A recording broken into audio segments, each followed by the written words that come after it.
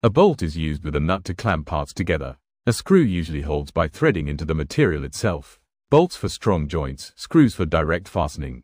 Hex bolts are the most common type.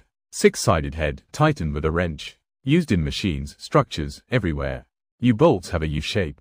They clamp pipes or round objects to surfaces. Common in plumbing and vehicles.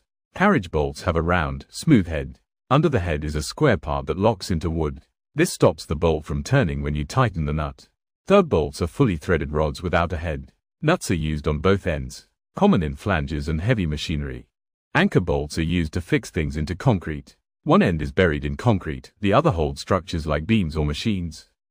Roofing bolts have a wide, flat head to hold thin sheets like metal or plastic.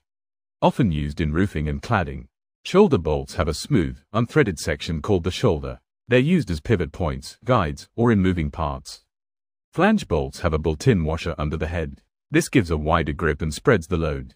Common in automotive and machinery. Plow bolts have a flat head that stays level with the surface. They're used in plows, bulldozers, and heavy machines. J-bolts are embedded deep in concrete for heavy-duty anchoring, while L-bolts fix lighter structures securely. Hanger bolts have wood screw threads on one end to grip wood.